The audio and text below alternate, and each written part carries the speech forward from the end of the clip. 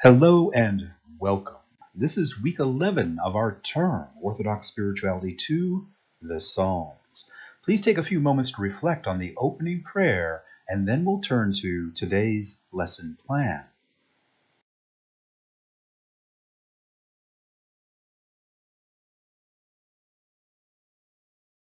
We are beginning our examination of Book 5 of the Psalterion, and this week I have brought you something very interesting indeed. It is claimed by some, and I'll get to this on a future slide, that if you take the Bible and you look for the very center of the Bible, going by the chapters, what's at the very center of the Bible? Well, it is claimed that it's Psalm 118. And what's very interesting about Psalm 118, that on either side of it are two very interesting psalms. We have Psalm 117, the shortest psalm in the entire Psalterion, and Psalm 119, the longest psalm in this entire Psalterion. So this group of three, 117 through 119, are very interesting psalms to analyze for this week. The shortest psalm, the longest psalm, and the psalm that's claimed to be right in the center of the entire Bible. Well, what's special about Psalm 118, if indeed it is the very center? Well, that's the psalm that talks about the cornerstone that was rejected by the builders to become the cornerstone of the temple. Very Christological psalm. So these psalms are very intriguing. So let's begin our review with the shortest psalm, 117. So someone, knowing that you've taken this course, might try to trick you with a question, asking you, what is the shortest psalm in the Bible? Now you have the answer. It is Psalm 117. How short is it? It's only 2 verses. Let me read it to you now. Praise the Lord, all you Gentiles. Laud him, all you peoples. For his merciful kindness is great toward us, and the truth of the Lord endures forever. Praise the Lord. That's it. That's the shortest psalm. Now, you're confronted with such a short psalm. We looked at long psalms before. What is interesting about this psalm other than it's very tiny, it's very short? The questions to ask are, why is it in the Psalterion? Why is it there? What's distinctive about it? It is said by scholars that the shortest psalm is also the most theologically profound. Look at the very first line. Praise the Lord, all you Gentiles. Consider the original audience of this psalm. It was part of the temple worship of Judaism. Why is this line here? Why is this psalm here if it's about the Gentiles? If it's calling upon the Gentiles to praise the Lord? That is the magnificent aspect of this psalm. It is a psalm of community worship, of Jews worshiping God, calling upon the Gentiles, all you peoples, to worship Yahweh. That is what's significant about this psalm. And it is short because the point is not going to get lost of what it's about, is that Yahweh is not the God of just the Jewish people. This is the creator God of the entire world, of all peoples. There is a message within the Bible as a whole that the destiny of the religion that began with Abraham and Moses throughout the entire history of the Hebrew Bibles was always meant to be religion to be revealed to the entire world. It's a worldwide faith. It's not something limited to a particular ethnos, to a particular people, to a particular expression of the Mosaic faith, expressed by Moses, Mosaic. It is a psalm announcing the God that is being worshipped is greater than has been talked about in the Hebrew Bible. Again, remember that King David, all these psalms in his honor attributed to him, in many ways, well, of course, they're reflecting upon the Torah and Moses, but it's trying to show, we've seen the promised land is different than what you thought it was when Joshua entered into Canaan and started conquering it. We want a land of milk and honey. It is something else.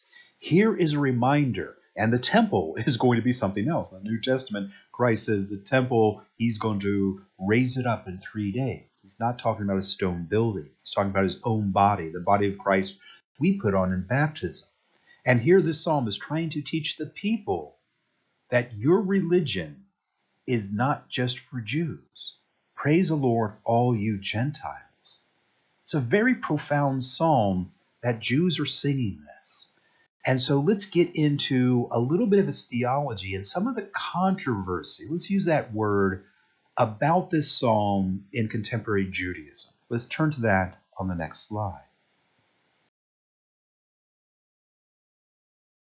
I have spoken about the Jewish Study Bible throughout this term, and I'm personally very intrigued by it, particularly when the insights it gives seem ironic or strange or perplexing to my eyes as a scholar. And this is very much an example of that.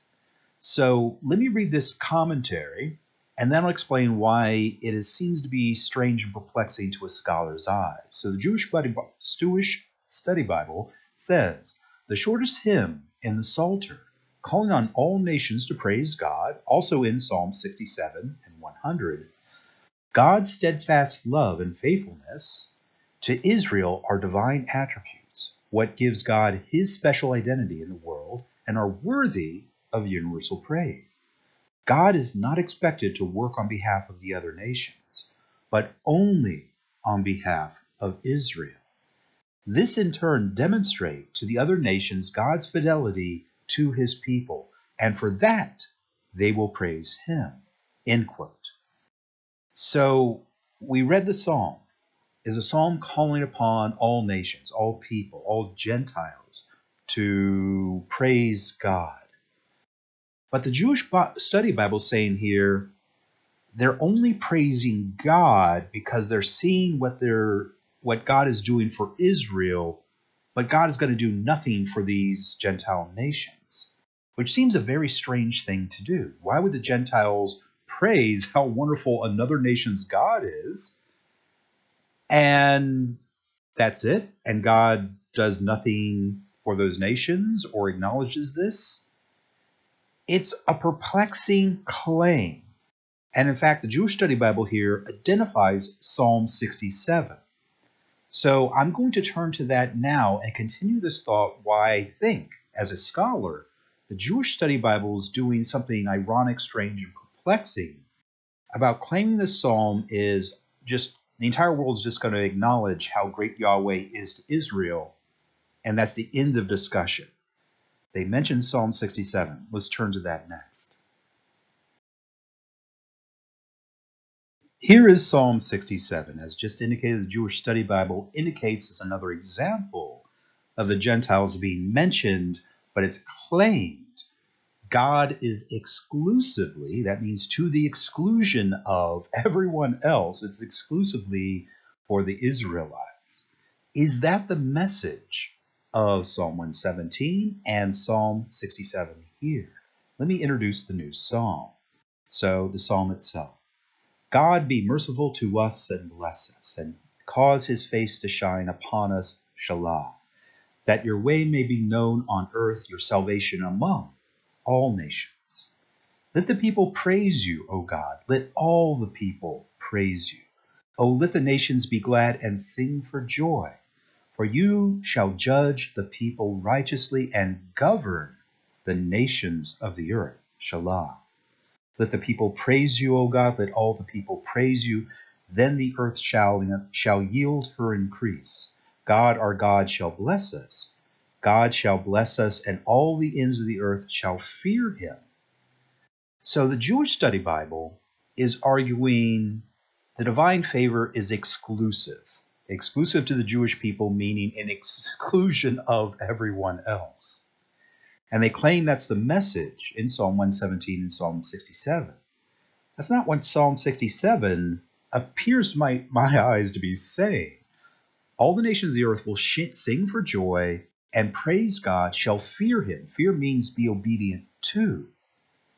And your salvation among all the nations. That Hebrew word for among really means throughout, each and everywhere, meaning God's salvation is inclusive of the entire world.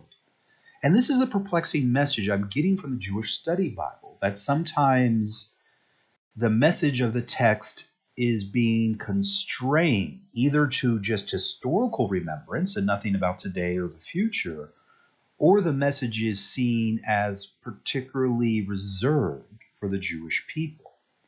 Well, you see here, the Jewish people are indeed included. God, our own God, shall bless us. Okay, that means the Jewish people. But what about everyone else? No, all the people of the world will praise God. Why is this?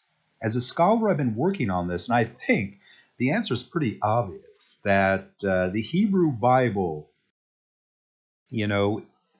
originated within the Judaic community, and there's a great deal of resentment that other religions, Christianity and Islam, are trying to claim the Hebrew Bible as part of their own faith traditions.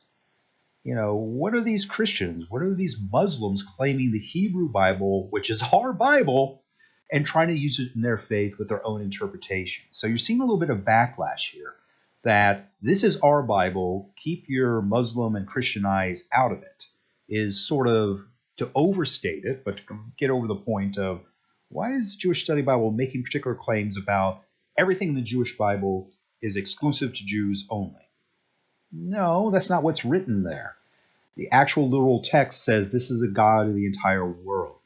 And it's not like the entire world will just admire Israel as, well, Yahweh really loves them without being converted, without being changed, and God's blessing, extended to them as well as salvation. So I think that's the tension I'm detecting in the Jewish Study Bible. The more academic reading, which we'll get on the next slide, is like, no, absolutely, the Hebrew Bible is testifying this is a religion for all nations, for all peoples. It was revealed within Judaism, yes, but that light was meant to shine and illuminate the entire world, so everyone can be part of this community, part of those who fear Yahweh, God-fearers, those obedient to God, without necessarily becoming Jews. That's what God-fear means. There were plenty of God-fearers in the time of even the New Testament. Many of the Romans, learned to love Yahweh, but, had no particular interest of taking those steps necessary to become Jews, but they loved God and were faithful to that God. They just did not want to become full Jews because they were Roman soldiers or Roman citizens for whatever reason. They were part of that community on the periphery. So this is some of the tension behind the scenes about how we interpret this Psalms. Is there's a jealousy about the Hebrew Bible and how Christians, and for that matter, Muslim scholars, look at it, as, yes, Israel's part of the story, but it's not the end of the story. So let's turn to the academic analysis and some interesting findings about the Psalm itself. So the academic commentary by Brueggemann, who's guided us throughout the term. So first, this note: it is said that right in the middle of the Bible you'll find the book of Psalms. In the middle you'll find of the whole Bible Psalm 118 at the center. And Psalm 117, of course, preceding it, being the shortest psalm, and Psalm 119 following, being the longest. So it seems to be special for that reason. It is said, but it is said, just know that. That is a claim, but how do you actually find the middle of the Bible? Well, apparently it's only using a particular form of the Bible, the King James, and only counting chapters, not words, not verses, but chapters. What is the middle chapter? And the issue there is also the chapters and verses are not part of the Bible. They were added later in the Middle Ages, so it would be easier to make references to. So you have a whole bunch of arbitrariness about what is the middle and how do you count it, to result of this claim that the middle of the Bible is this. Maybe, maybe not. I'm not going to count the chapters. I'm not going to count the words. It doesn't matter because it still leads us to examining these three Psalms together, and that's worthwhile and that's engaging. So Brueggemann talks about this particular Psalm 117 is remarkable, and he quotes here a particular scholar who's quoting someone else, that the amazing thing about it is the inclusiveness of the summons to prayer that attests to the fact that Israel is not the end of the revelation of the Old Testament. It is the instrument which its God has chosen to manifest his glory to the entire world. So Israel is the torchbearer of the light that will illuminate the Gentiles and all the nations. And that's certainly how Christians see it. We've seen how, I guess, for lack of a better word, Orthodox Judaism, in jealousy protecting the Hebrew Bible, wants to keep that light to itself, and the rest of the world is being in admiration of all the things God does for them. But no, the message of the Bible is a light for the entire world. So it's a tension you should know about. Theodoret, in his commentary on Psalm 117, is certainly mindful of Isaiah chapter 42, where God promises to send his servant who will become a light to enlighten the Gentiles.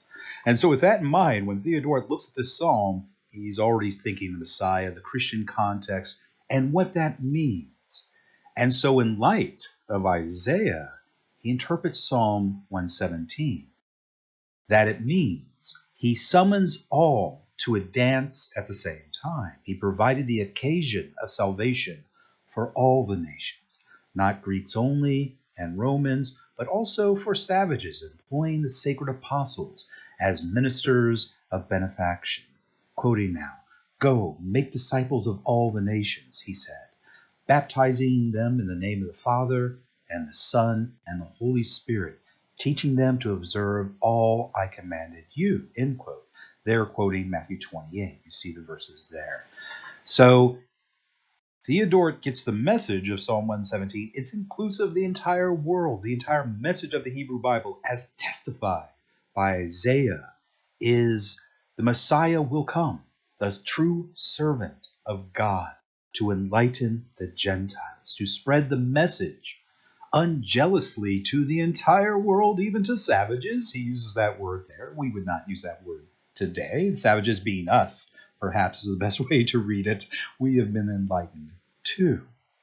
Now, this is also an occasion to talk about this amazing verse, the Great Commission from Matthew 28. Go and make disciples of all the nations. It is commanded of us. And that's certainly what the apostles did. They went to foreign lands, to the Gentiles, and established their churches throughout the world, as we have seen. The issue with Matthew 28 is in its translation, make disciples, that historically that was interpreted violently. Like as a kid, in a playground, we'll say to another child who's trying to bully him, yeah, try to make me. It is a forcible conversion of someone to your faith is how this has been read historically. Go make disciples of all the nations, whether they want it or not. That historically has been the understanding of that. That is not in the Greek language that was used to write the Bible. So this is an occasion to talk about Matthew 28 and what that means to make disciples. Very interestingly, that phrase comes from a single word, an imperative verb. And it's an imperative verb of a particular noun. The noun is mathemates, which translates as a student. And so mathemates, student, now is an imperative verb. How do you translate that? Imperative word is a command. And so you see the typical translation is make disciples, but that's not how it functioned in the ancient world. You never made someone your student. In the ancient world, as revealed by Justin Martyr, Justin the philosopher, becoming a disciple was an entirely voluntary act. And it was based on whether or not the prospective student thought you had anything to teach him. And so Justin Martyr first goes to a Stoic and says, I want to be your disciple. And stayed for a while and said, nah, this is not for me. And then he went to an Aristotelian. He says, I want to be your disciple. And he studied for a while, said, that's not working. And they went to a Pythagorean and said the same thing and studied for a while and said, nah, not for me. Then went to a Platonist and said, I want to be your disciple. And studied for a while and said, no. And then finally met a Christian and said, wait a minute. Now I found something worth learning.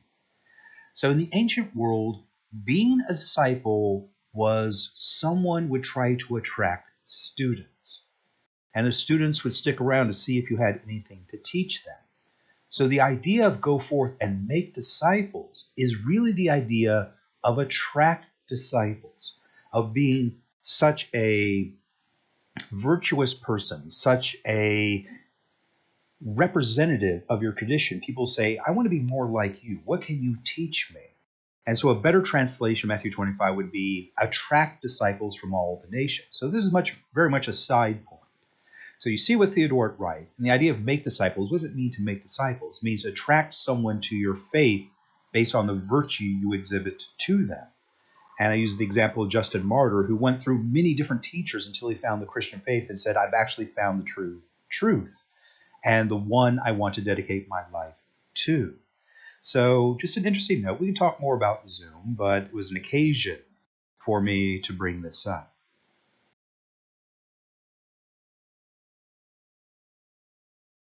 So Theodore's going to draw out a point that will become very clear when I get to the next slide. But in reviewing the history of the Jewish people, well, you can't not overlook the fact of the Babylonian captivity and the different tragedies that happened to the kingdoms when they were conquered. What happened to the Jewish people? They became a diaspora. They were scattered around the world.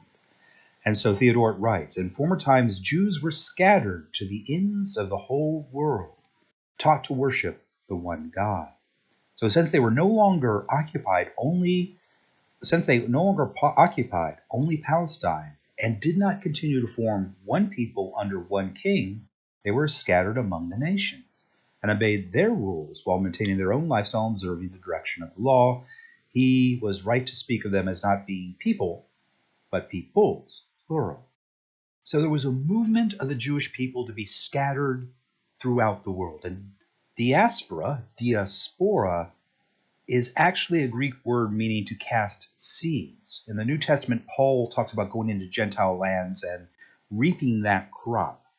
And so the Jewish people went to different lands, influenced that, and made them ready for the disciples to arrive and say, now we want to gather you into one people under the Christian faith. So a very interesting dynamic that will become clear when I get to the next slide. I'm going to turn to that now.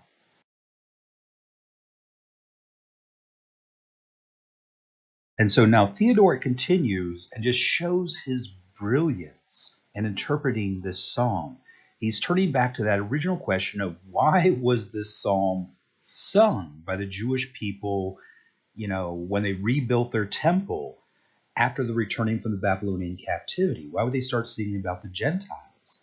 Well, it's anticipation, he says, of the future through the Messiah, promised through Isaiah, the light to enlighten the Gentiles. It was anticipation of that future. So he writes, since therefore the God of all fulfilled the promises, bestowed the salvation he promised, and opened the fountains of mercy to all, he's now speaking about the people who wrote the psalm and how it was performed in the past.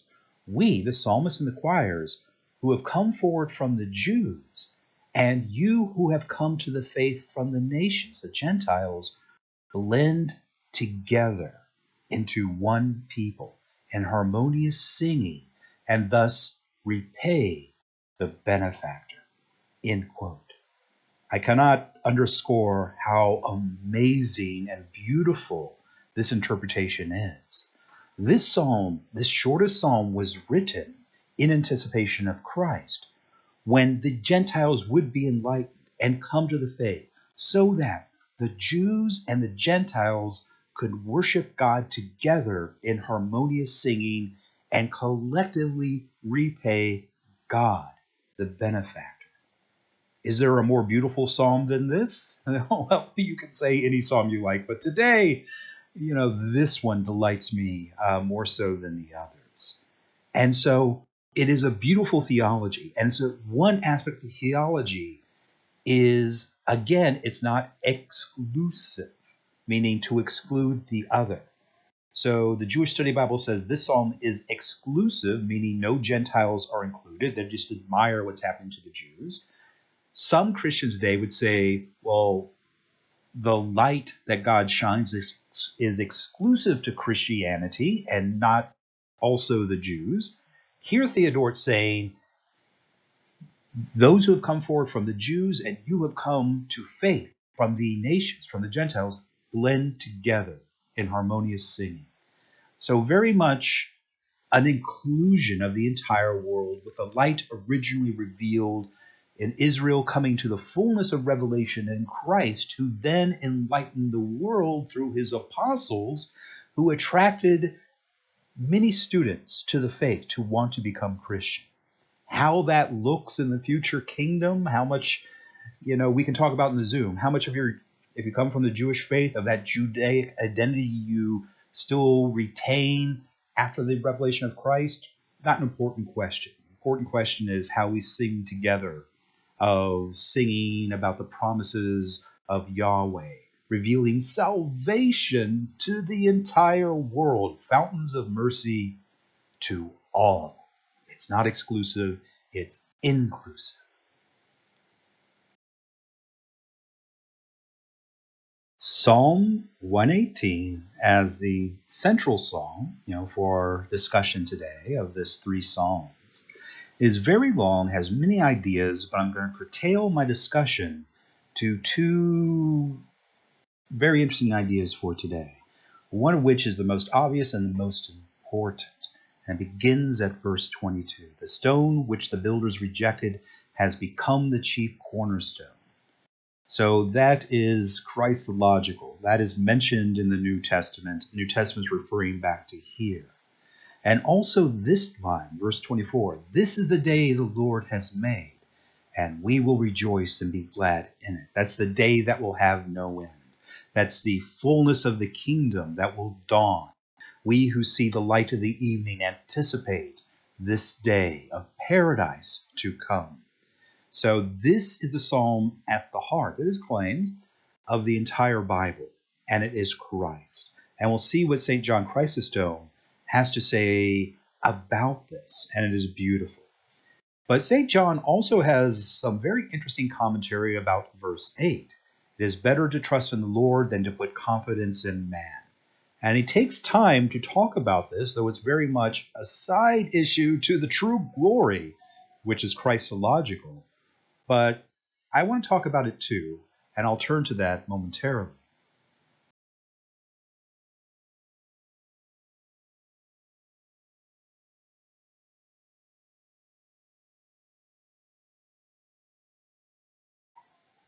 I did not include commentary for the previous slide because I've already discussed its essence. You can stop the video and read the slide for yourself. Psalm 118 is about the resurrection, and it's about the day that will have no end, about the kingdom to come.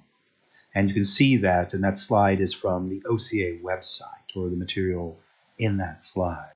So academic commentary about historically how was it understood and practiced in Israel. Well, he writes, Psalm 118 is a thanksgiving psalm from ancient Israel's worship.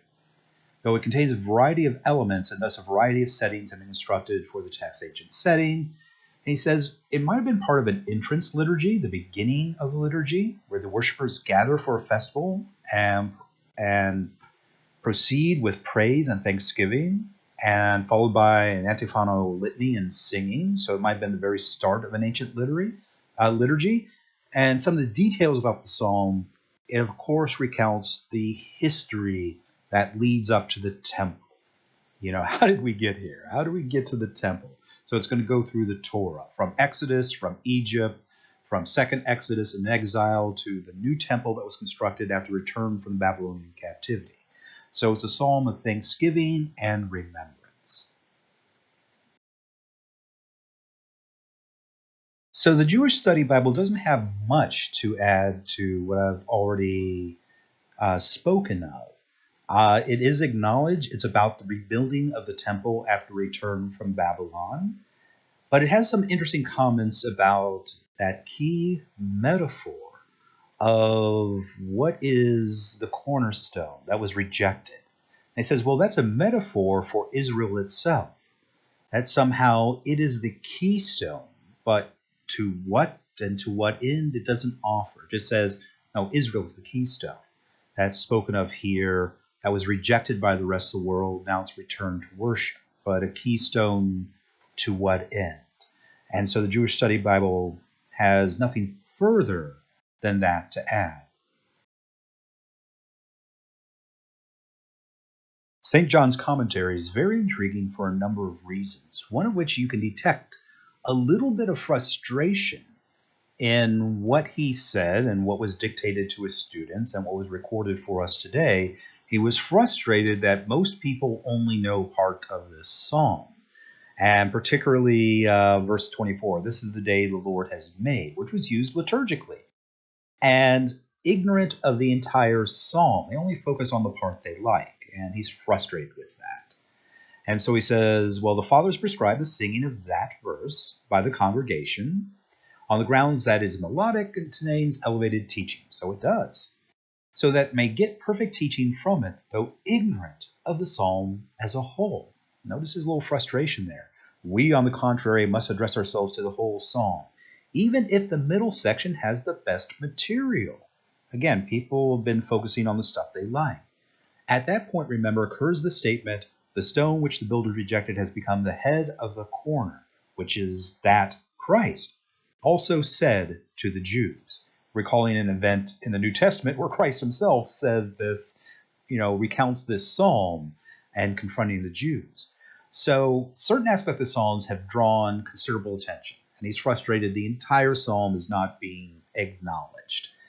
And unfortunately today I'm going to be repeating that. I'm going to talk about the most interesting part of the Psalms and only including one other thing that was important, very important to St. John when he gave his commentary to his students. So I'm going to be partially obedient to St. John here. I'm going to include more than just the great parts about the day the Lord has made and the cornerstone that has become, the true cornerstone of the true temple of God. There's more in there. So I'm going to include one of those things in there that St. John thought was important for students to know.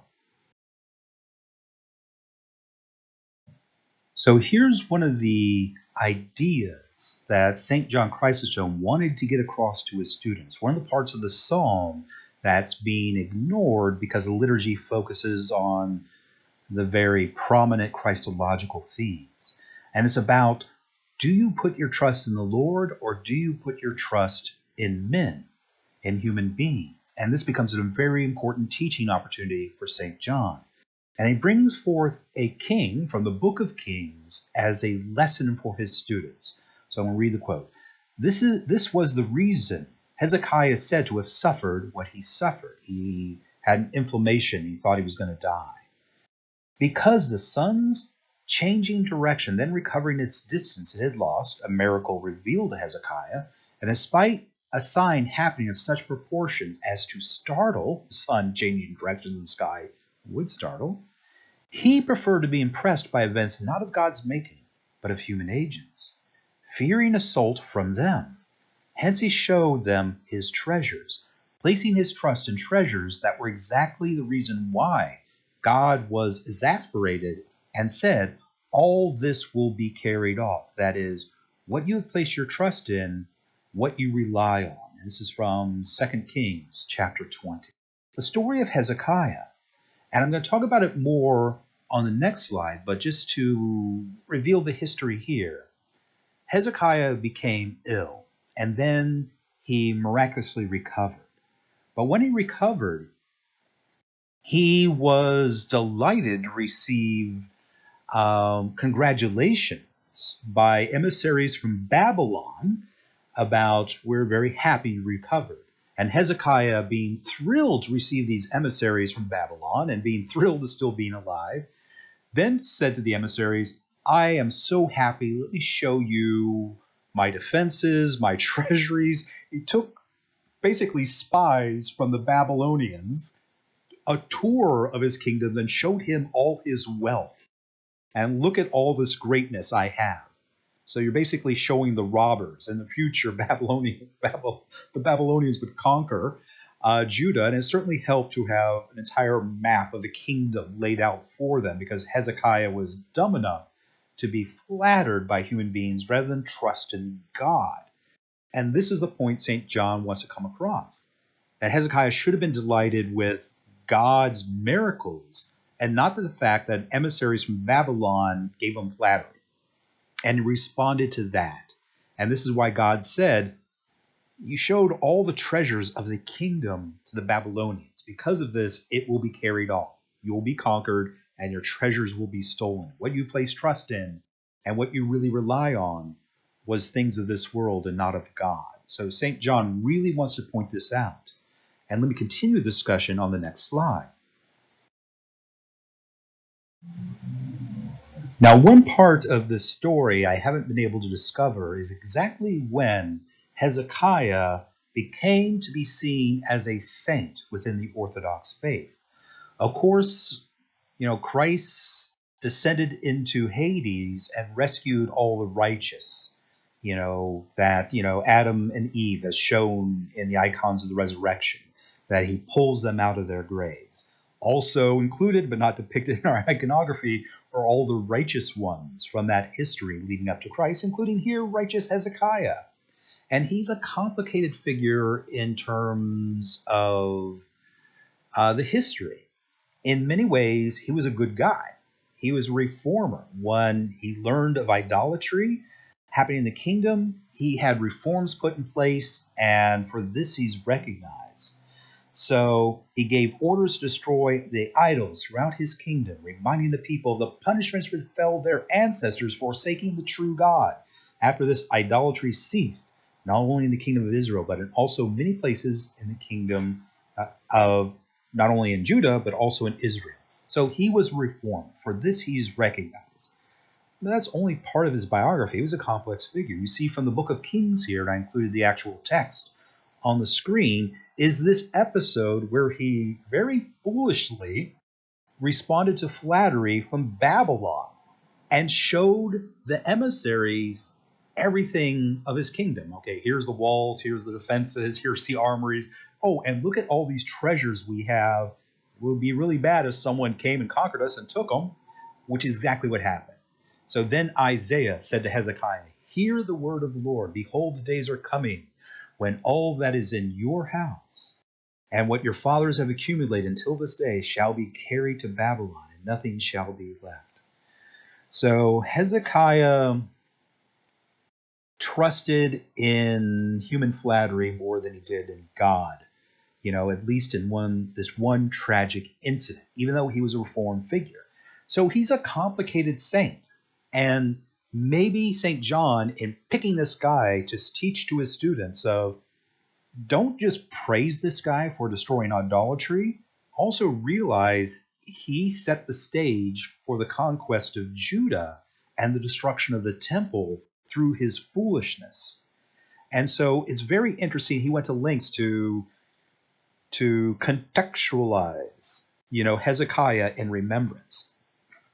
Maybe he was seen a saint even at this time in history. And for us today, when we recognize him, his feast day is on August 28th. He's also celebrated on Cheese Fair Saturday. Know that you're only celebrating his reforms against idolatry and not his foolishness in trusting human flattery more than he trusted the Lord. So now we come to the aspect of the psalm that most people know and recognize. Verse 22, the stone which the builders rejected has become the chief cornerstone. What does that mean? Christ uses those words in the New Testament. So St. John will write about this, and what's also remarkable about what he writes is a refreshing and uncharacteristic praising of Judaism that's rare to find in the writings of St. John. So let me read it to you. That this refers to Christ is clear to everyone. You see, not just any stone is fit for the corner. only the most acceptable, capable of joining two walls from both sides. Now, what is remarkable? The cornerstone, the coming together of the two nations, which promotes godliness. After all, vast numbers of the Jews came to the faith, and the apostles were from the Jews. The word sped to the whole world, you see, attaching everyone to the truth. So this psalm is said to be the very center of the Bible. That's a very apt way of thinking about this psalm because it talks about the cornerstone, that which unites two things, two traditions. As a cornerstone, it unites the entire history of the Hebrew Bible up to that cornerstone, Christ.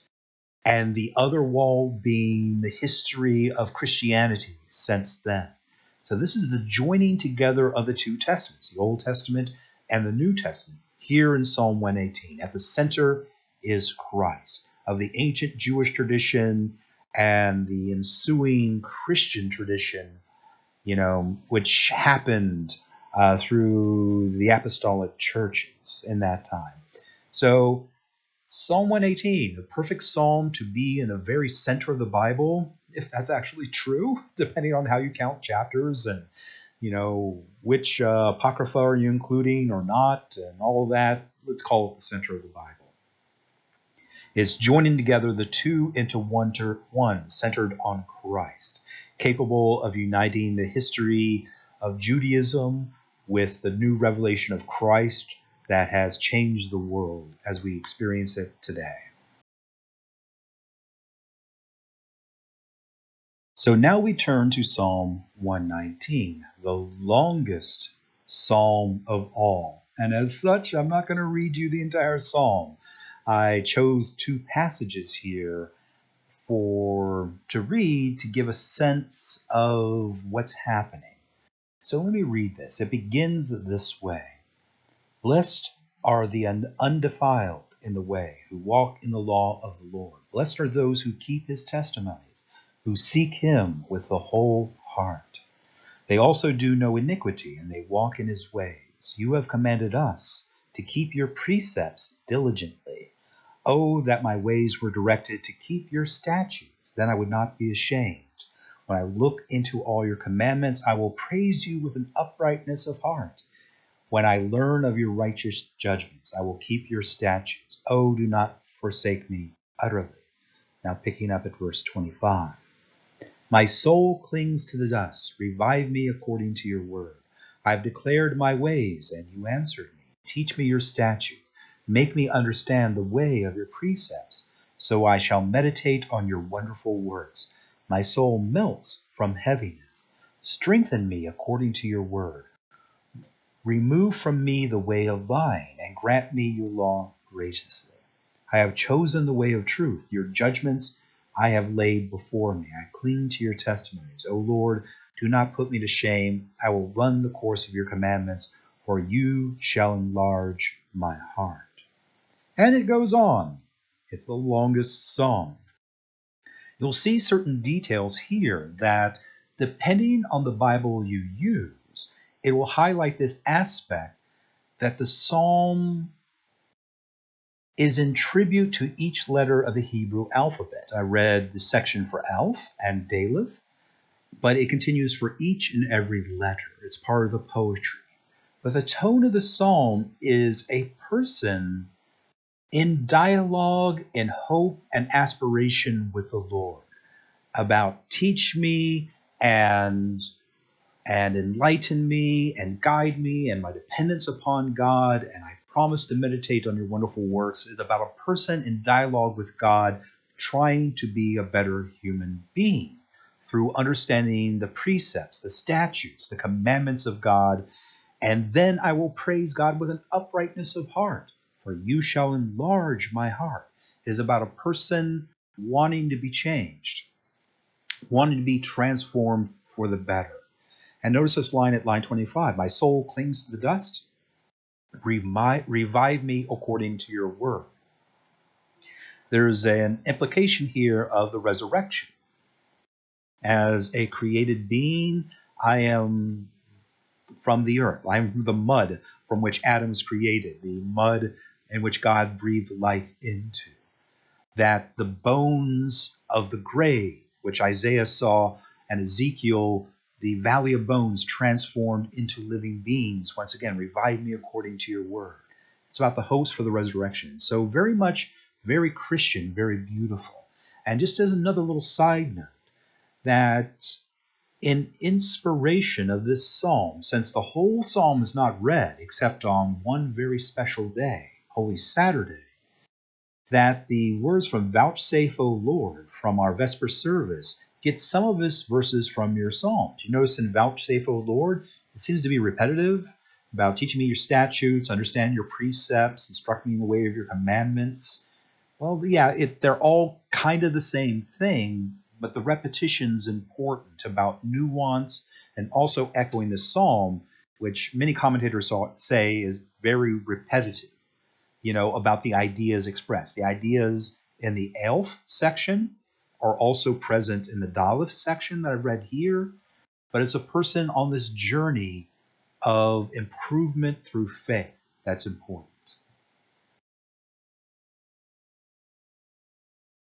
Here's the commentary of the Jewish Study Bible. I'll read it and then comment on it. This is the longest psalm, indeed the longest chapter in the Bible. It is comprised of an eightfold alphabetic acrostic. Many early critical scholars consider this psalm monotonous and devalued its emphasis on law. More recently, the skill of the poet in composing this tour de force has been appreciated. For example, there are 8 main words used for Torah. Their English translations include word, law, commandment, rules, decrees, precepts, and teaching, corresponding to the eightfold acrostic. So, end quote. So a couple of things there. I'm going to explain what an acrostic is on the next slide. But I find it a little bit humorous that biblical scholars historically go groan when they see the psalm because it is so long and so repetitive. But the repetition is part of it. Is like training for an athletic event. You have to train every day, even though you're doing the same exercises, maybe slightly different way on each day. You got to keep doing it. Got to keep doing it. This is part of the personal quest for improvement through the law, through the rules, the commandments, the precepts, the teaching, the statutes. That is different emphasis on how do you become better. And part of the point of the psalm is to be long. It's this idea of training in virtue to understand God and to worship God correctly.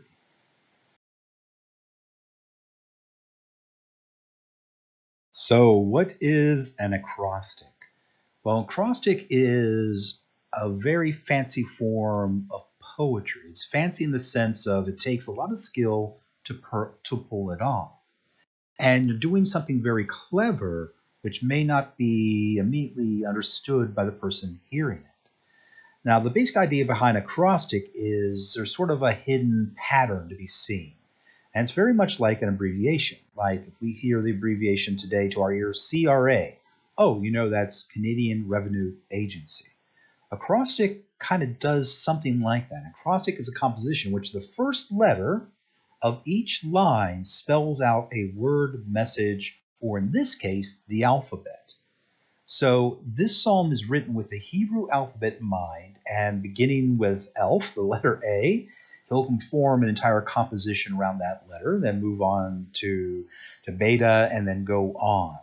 So it's considered a very erudite, a very high level of poetry, and being constrained sometimes is seen as, well, it can be used for a mnemonic device, for memory retrieval, for understanding particular virtues associated with particular letters of the alphabet. That's all part of it.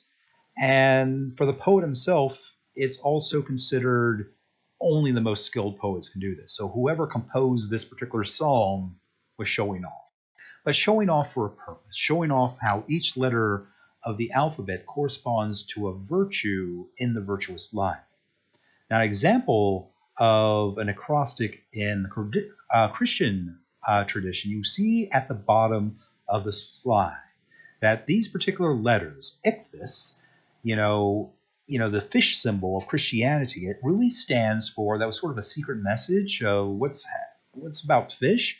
Well, if you spell it out of Greek, fish in Greek, you spell out the name of Christ. You see it here at the bottom of the slide. So it's a type of an abbreviation of a bigger message. And so you see ichthys here as secretly identifying yourself as a Christian at a time when that could be a death sentence because Nero was running around persecuting Christians, or an acrostic as a grand form of poetry, such as this psalm, where each letter of the Hebrew alphabet corresponds to a song of praise that teaches a virtue that you can remember of, okay, this letter, Daleth, is teaching me this virtue, and I bring it to mind. So it also has a way to memorize something in a particular way. The poet's showing off. So let's continue with our analysis on the next slide. One part of Christ's ministry was to be an exemplar for us, to teach us in the ways of virtue. And Christ was obedient to the Father, his Father, even unto death. And this is why Psalm 119 is part of the Matin service for Holy Saturday, when it's read in front of Christ's tomb in the center of the church in darkness, when we meditate upon his life, his teachings, his virtue, how he's an exemplar for us. So Psalm 119 is about a life lived in virtue, in a contest to become better. And in Christianity, you have the message, when you finish the race, you are crowned with glory. And so too with Christ. He would be crowned with glory upon the resurrection that is also promised to us if we persevere in faith. Though my soul clings to the dust, I know God will revive me. Just like Ezekiel saw the bones of the valley revived by the breath of God upon them, so too we pray for this too, if we persevere in virtue. So Holy Saturday, a very solemn day about obedience even unto death, but in hopes for Easter Sunday and for the resurrection that awaits us all, and to be born unto everlasting life, where we will be revived. Reading Psalm 119 in context of Holy Saturday and of the virtues we're commanded to personify throughout our lives adds something to our appreciation of this psalm. So academic commentary through Brueggemann again has a very interesting note, an important note, that this psalm is a longest psalm, repeats and echoes and reinforces the message of the very first psalm. The very first psalm, as we discussed, is a reflection on the promises that await us if we are attentive to the message of the Psalms, of the entire Torah. If we are attentive, if we learn our lessons, that's all about Psalm 119. Repetition. With this letter, know this lesson. With this letter, know this warning. With this letter, learn this message about God that's important for our own spiritual development. So there's many echoes of Psalm 1 here in much more detail in Psalm 119.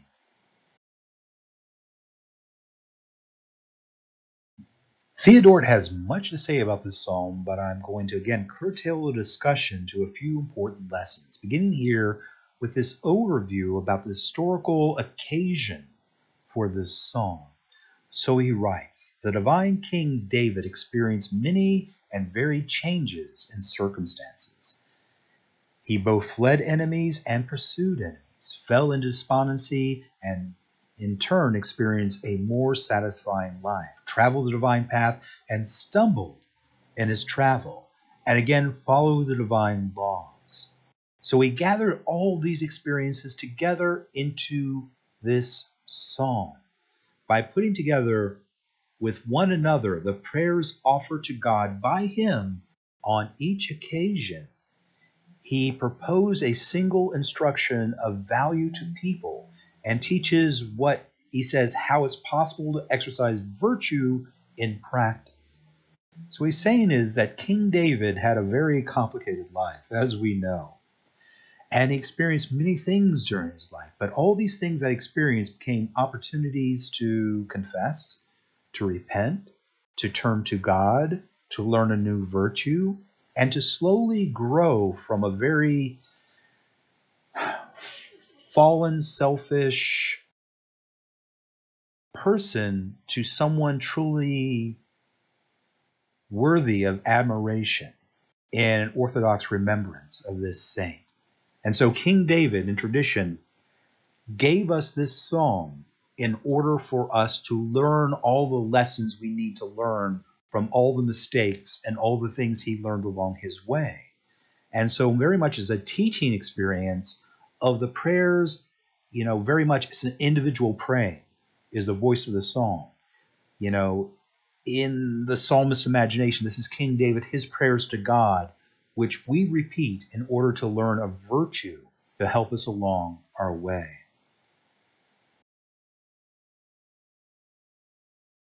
So Theodoric continues building on this idea that this psalm is a reflection of King David and his own prayers in order to find God after even his mistakes and his repentance, that it becomes lessons for us. So he writes, he declares blessed those traveling the royal way, meaning King David royal, without deflection, not transgressing the norms of the law, either to the right or to the left.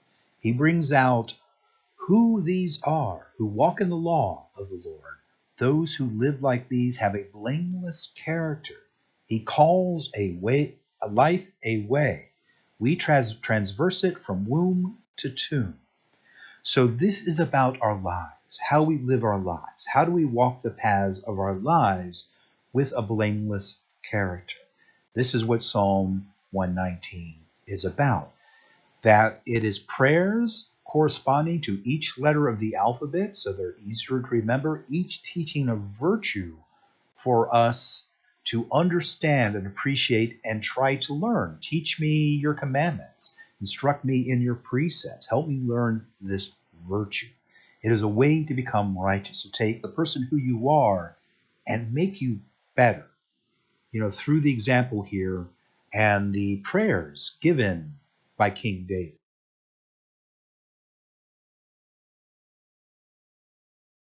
So this psalm is very much about learning virtues, but virtue is no single thing. And he'll list many different virtues here on the slide, and I'll have a very specific example of a particular virtue to learn on the next slide, because it's easy to talk about virtues in the abstract, but what do you exactly mean by virtue? Well, let's look at his commentary. We need divine understanding to practice virtue according to the divine law, by exercising loving kindness, not to have regard for vainglory, through spiritual exercises, not to cast about for human commendation, and through the continence that arises from not from the shame of intemperance, but from the desire for virtue to practice continence. That means perseverance and unwavering dedication, a particular way of life. Thus the inspired author is right to ask for a share in divine understanding, so as to discern the way of righteousness. Make me understand the way of your precepts.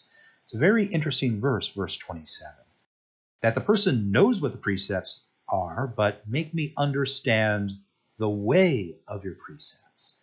That I want to know what it means to live a life of loving kindness, day by day, with continence, with unwavering dedication to this principle of loving kindness, and not to be susceptible to vainglory and the hopes of human praise, like we saw with Hezekiah. He's very susceptible to flattery and cause destruction because of this. Make me understand the way of your precepts. Is someone on a journey but trying to do it right? It's like an athlete trying to learn the right technique for running or for javelin throwing, whatever it is. You understand what it means to throw a javelin, but how do you do it with the proper technique so that it's correct and right? That is what this psalm is about. It is very monastic in the sense of people dedicating their lives to spiritual perfection as much as the flesh is able to do through asceticism of every sort, and through prayer and meditation and hesychastic ways, that you want to do this, you want to understand it, and you want to be perfect in the way of practicing this. So you can be like the person in the psalm, approaching God and not be blameworthy at the end. So it's a way to improve yourself, to walk in the way of righteousness every day without deflecting to either side. One additional note, this word about the law. This is obviously the law as interpreted in the Psalms. As I mentioned at the beginning of this lecture, we have the laws of Moses, but then the Psalms come around and say, well, the laws of Moses, you need to understand them spiritually. God does not want, for example, burnt offerings. He wants a humble and contrite heart. That's what God wants. So it is the law as it's spiritualized in the Psalms about the true message. God doesn't want you to kill animals as a sign of faith. He wants you to understand. He wants you to understand the spiritual nature of the law and how to practice the true law, which is loving kindness, not animal sacrifice. That was just for a time in the desert for people who didn't know any better. It is time to grow in our understanding. This is what this psalm prays for.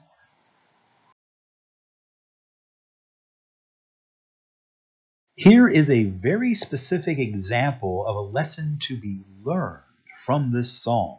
It actually came up during our Zoom class discussion. I'd already designed this lecture, but someone asked about Psalm 91.